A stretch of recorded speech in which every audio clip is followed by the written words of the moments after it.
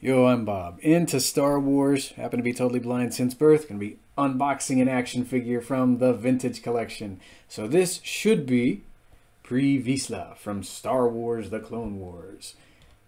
Either that or it's Chopper. Either way, should be able to tell who it is. Alright.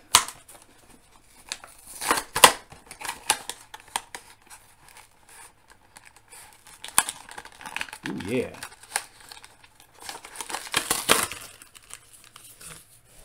Most definitely Vizsla. So Vizsla was voiced by Jon Favreau in The Clone Wars. Doesn't look like he comes with his cape, but I wasn't expecting one. Anyway.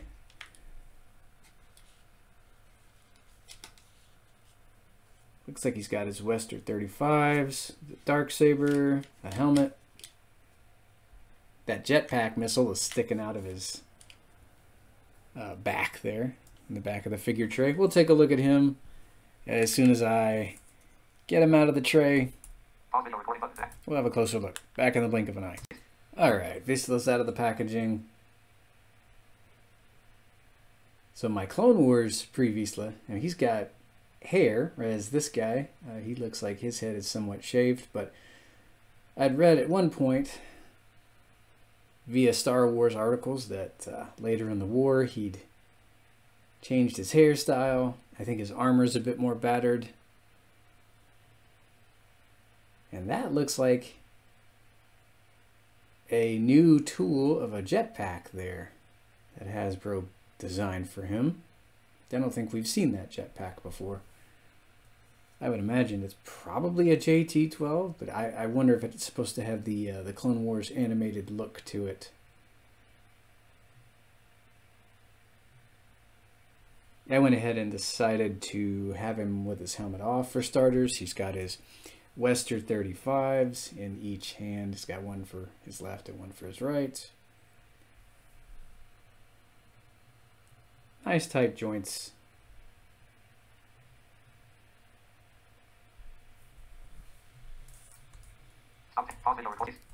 Alright, so he, of course, comes with a helmet that you can slap onto that head. I like the design of his helmet. I think he was adding on to it as the war commenced, the Clone Wars commenced.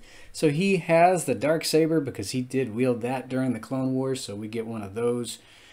I had hoped we would get a hilt, a Darksaber hilt. I don't think we've gotten one of those in the Vintage Collection. No, we haven't, unless the N1 Starfighter with the Mandalorian comes with one. I haven't opened that yet. I'm guessing it probably doesn't. It would be nice to get a Darksaber hilt at some point.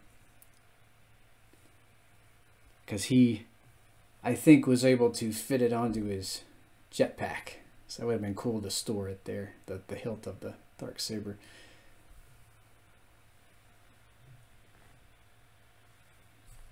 I remember reading at one point that he could fire these buzzsaw discs. So it would have been cool if we could have gotten some of those. I wouldn't mind a Mandalorian accessory pack with a bunch of odds and ends in there. Because, I mean, figures like Vizsla are just begging for additional accessories or different ways to arm them up and things like that. But I give him about a 9.5 out of 10. I think mine's just a wee bit loose in the head. But other than that, I like the design. I like the new jetpack. His blasters fit very well into his holsters on his sides. And the helmet, it fits very snugly on the head. Not as roomy as Sabine's was for her. So I really like that a lot. Pretty good action figure. Guess that'll do for this short and sweet Star Wars figure review. Till next time, guys, may the Force be with you.